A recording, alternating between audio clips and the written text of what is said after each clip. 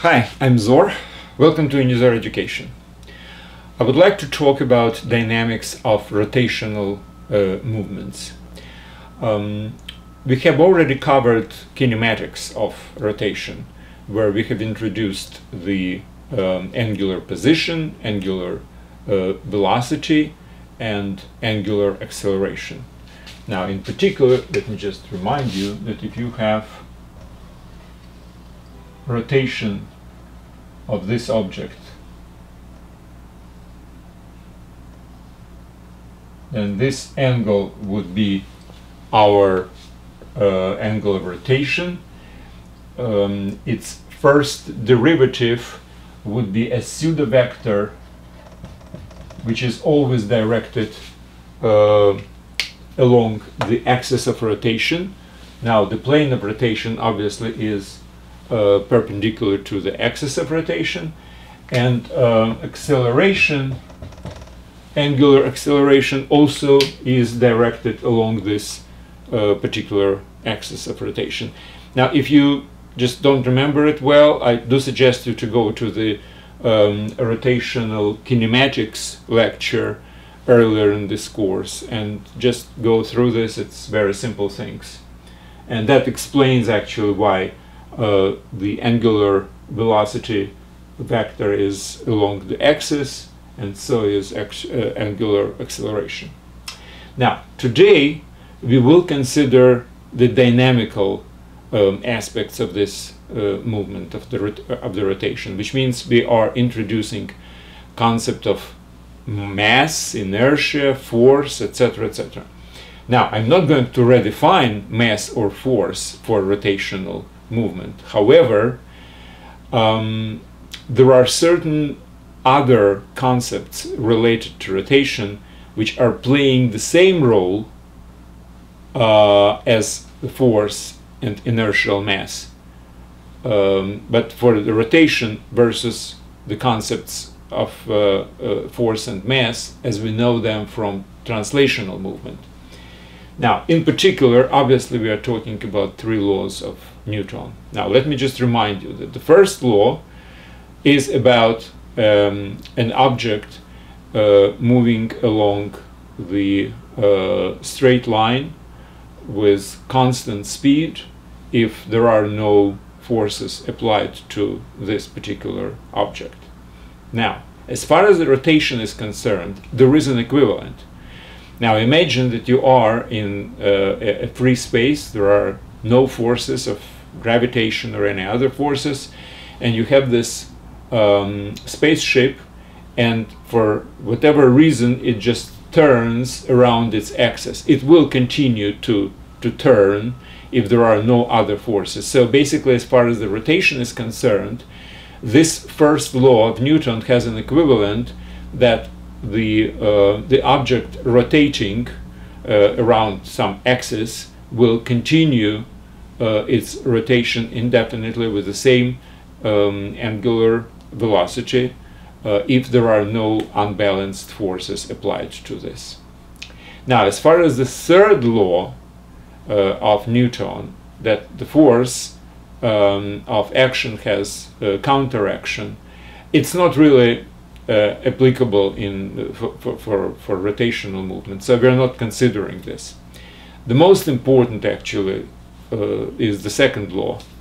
In translational movement, it stands as this. So we have the force, we have acceleration. So let's just assume that we are talking about straight line movement and the force goes along this straight line, okay? So the force is a vector now, and it's proportional to acceleration, where coefficient of proportionality is the mass of the object. So I would like to come up with something similar in case of rotation. Now, what's probably the most important thing is that in case of rotation, while force is a source of acceleration, it's not only the force which is this particular source. Now, in case of translational movement along a straight line, well, the force, if it's applied to the object, and it can be applied only to the object, right? So that's the source of its acceleration. Now, in case of rotation, we are assuming that there is a little bit more complicated arrangement. So if this is the mass, I probably have some kind of a rod which connects my mass with the axis of rotation. So there is some kind of connection here which allows it to rotate, right? And the force can be applied, well, either to the mass itself, and we will consider perpendicularly to the radius right now, or it can be applied here as well, and it will also cause the rotation, right? So the point of application of the mass is important, because although this is a point object which has certain mass m, but the point of application of force can be not only to the object itself, as in the translational movement along a straight line, but also to any position on the rod. Or, if you wish, rod can be a line, again, some kind of a infinite, basically, in theory, of the lengths, and we can apply the force here. Now, if we will apply the force here, it will still force the object to move, right? So my first most important kind of point here is that not only the force can be the source of the movement of acceleration, but in this particular case angular acceleration, which we are mostly interested in, but also how I apply this force. Okay, now let's go to experiments. Now, we all know that if you have a door, okay, so this is the door which I am opening or closing, whatever.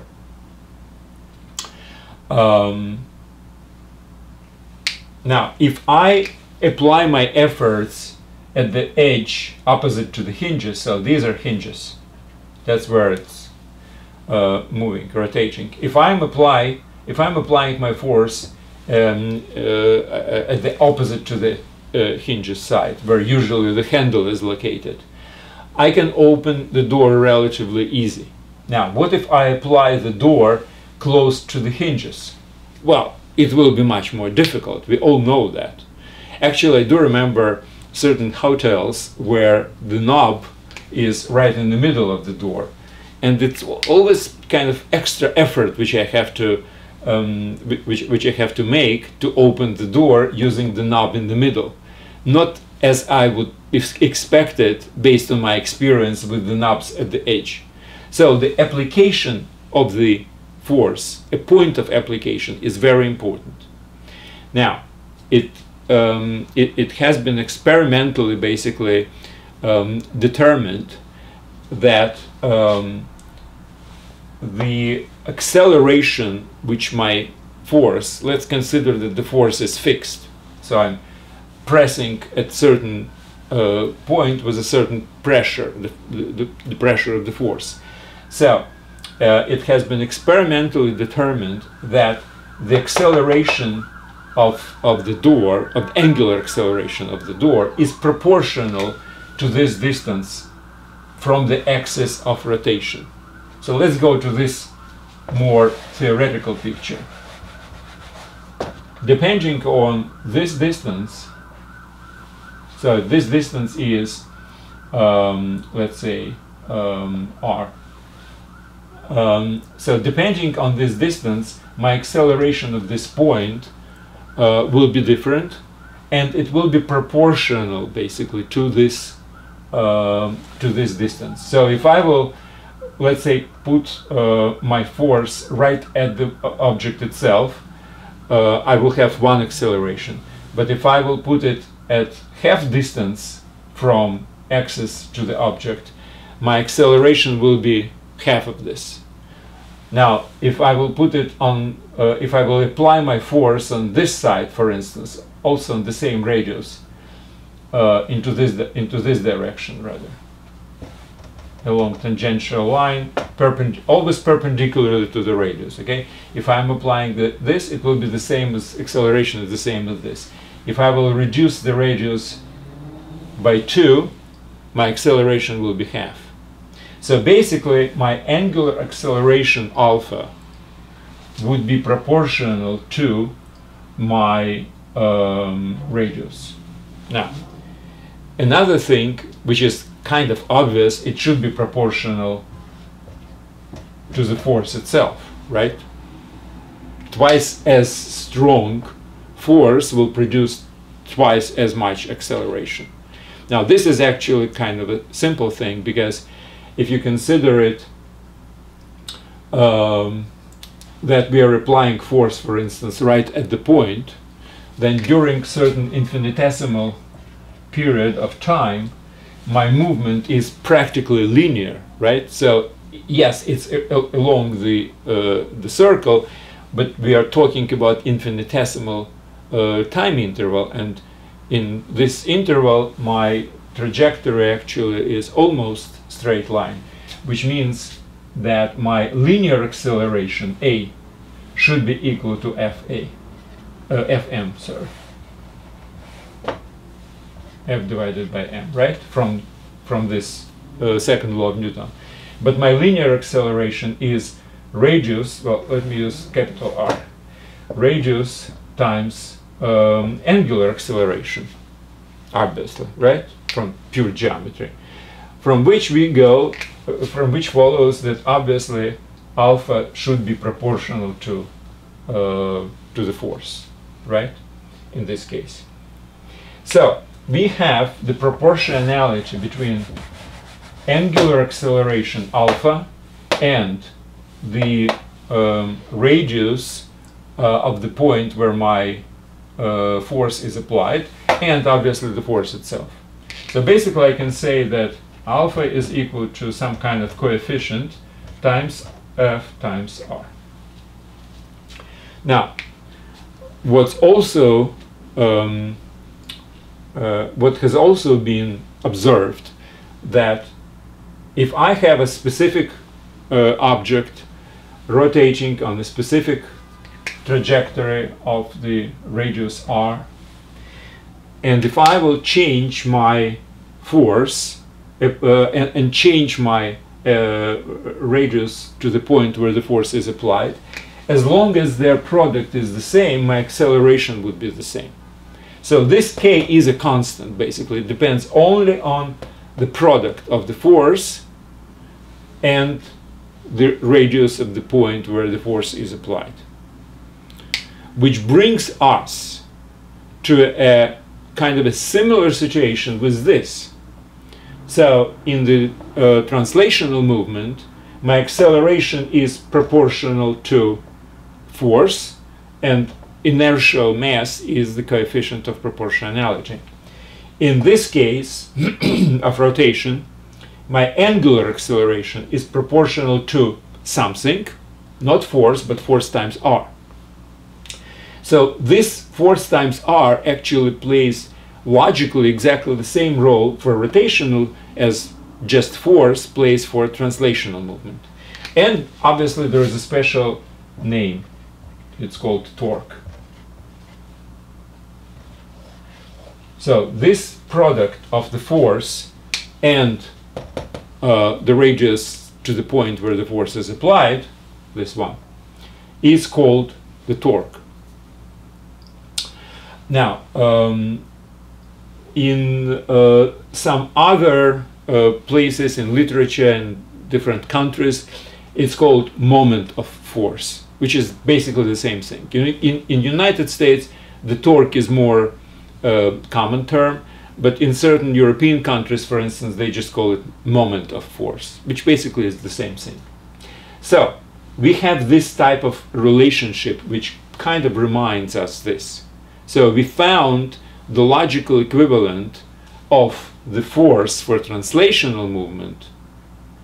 We found the logical equivalent of this to a torque in rotational movement. So we have replaced our linear acceleration with angular acceleration, and the force is replaced with torque. Now, what is this coefficient? Well, that's very easy actually to come up with this. Again, let's consider this infinitesimal time period. What happens? Well, during this period, my force F will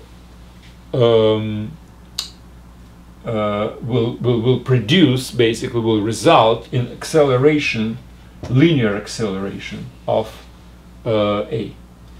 Now, linear acceleration is r times angular acceleration, right? Now, how can I get from this to torque? Well, just multiply both sides by r, and I will have F times r equals to mr squared alpha. Now, this is the torque, and the Greek letter alpha, tau is usually used for the torque, and this is a coefficient of proportionality, which I was talking about, right? Between the angular acceleration and the torque, and it's called moment of inertia. Okay? Now, we have this moment of inertia of this particular object of the mass m, which is positioned at the radius capital R. Now, we know that if I will replace one torque with another torque which is equal to this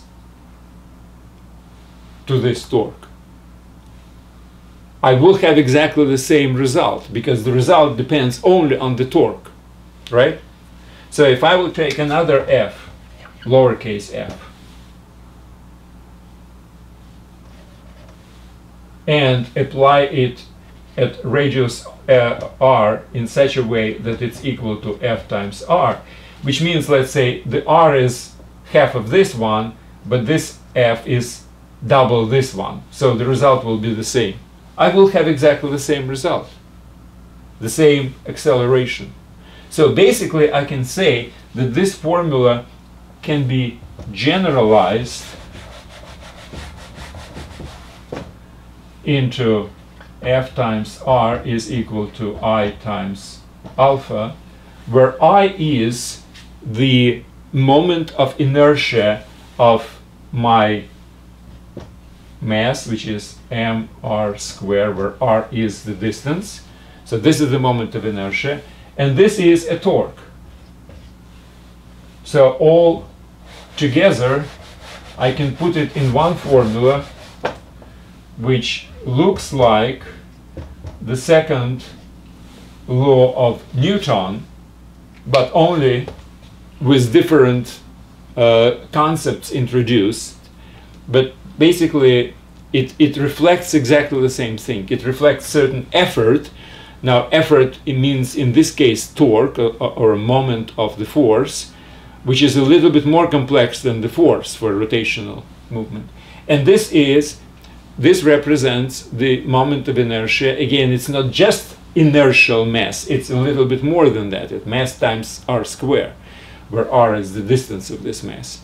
But in any case, it's the same logical concept, because this is a resistance to the movement. What is the mass? Inertial mass is the measure of resistance to the force, right? So my torque replaces for rotational movement the force for translational, and my moment of inertia replaces the plane inertial mass, right? So this is f, I'll use lowercase, okay, f times r, and this is mr squared. So this is r, the point where we apply the force, and this is r, where the object is located. Now, there is one little complication or generalization, but whatever you want. You see, sometimes, now we were talking before we were talking about the force being perpendicular to the radius, right? Now, what if it's not?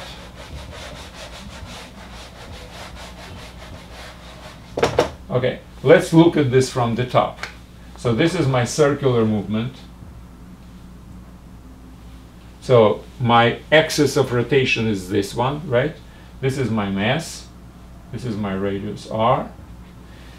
Now, what if my force is directed not perpendicularly to the radius, which is, as you probably understand, the most efficient way, right? Now, what's the most inefficient way? Well, the most inefficient way, if we direct force right against the rod where the object is hooked on, right? So that would be most inefficient, and it will result in zero angular acceleration, right? So if the force is this way or this way, doesn't really matter. It's unstretchable, weightless rod. The result will be zero. Now, the maximum result will be if I will be perpendicular, which means tangential to the circle, right? Perpendicular to the radius is tangential to a circle. Now, what if it's at angle? Well, obviously, what we have to do is we have to project here and here. Now, this force can be represented as the sum of these two vectors. This vector will give no result whatsoever because it will be compensated with a reaction of the rod, but this will be the source of the movement which we were talking about. Now, and obviously, if this is an angle between, let's call it beta, this is an angle between r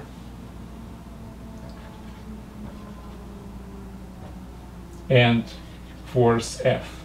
Now, I will use lower case r because the force can be applied not only here but also here or there or anywhere else. So r is basically the distance. Now, what's important is angle between them, right? So if this is angle beta, then obviously this thing is f times sine beta. So we have f times sine beta. That's a projection. If it's 90 degrees, sine of 90 degrees 1, so that would be the whole force. If it's 0 or 180 degrees, the result would be 0, and obviously there is no movement. So, and everything in between, obviously, like that. Now, what is the torque in this particular case? Well, if I will multiply F times r times sine beta. Now, I hope you remember from the vector algebra that this is a vector product or cross product of two vectors. Vector of the force, which is here, and vector r, which is here. Now, the magnitude of this is this. Now, but this is the vector. Now, this is scalar. So let's forget about scalar representation. Let's use the vectors. And what will be as a result of the vector product of two vectors? It will be a vector which is perpendicular to them both, right? So what is the vector which is perpendicular to the radius and the force? Well, it will be this vector along the axis, exactly the same way as my omega of t and alpha of t. My angular velocity and angular acceleration. Well, we are actually interested in angular acceleration. So what we have right now is that the tau as a vector is I times alpha as an angular acceleration, because this is along the axis and this is tau along the axis. So now this is a vector equation. Well, I think that for simplicity purposes we will rarely consider the force which is going under at the angle to the radius other than 90 degrees, but maybe, but I just don't think it's very important. What is important, however, to understand that if we will view the force as a vector, which has not only the magnitude but also a direction, and direction can be not necessarily perpendicular to the radius. This is a more general formula for tau, for torque. This is more general formula for the torque, and this is more general formula which is kind of an equivalent of the second Newton's law for rotational movement.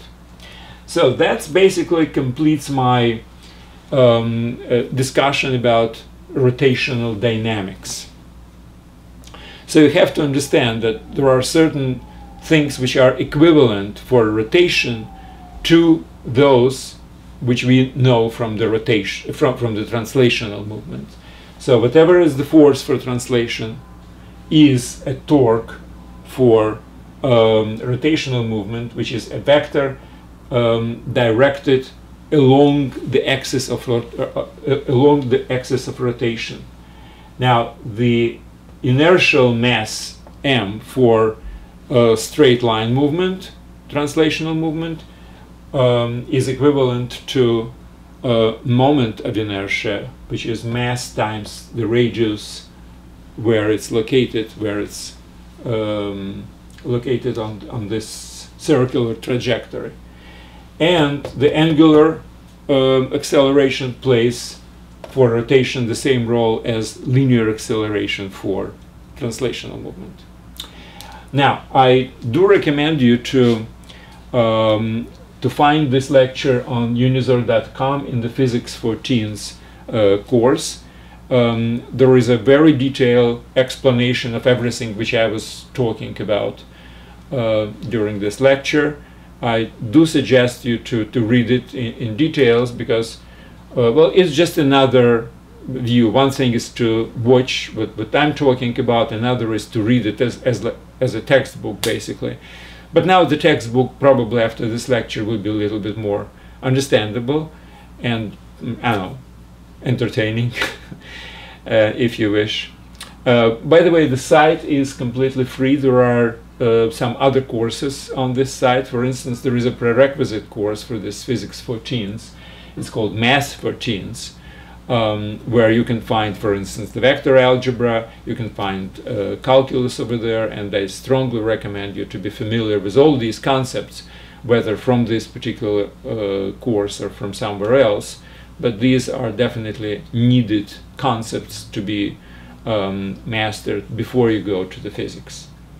And the site, by the way, is completely free and there are no advertisements. So I do recommend you to go to this site and watch the lecture from this site and read the notes. And there are some problems to solve and there are some exams actually to take, if you wish. Okay, that's it. Thank you very much and good luck.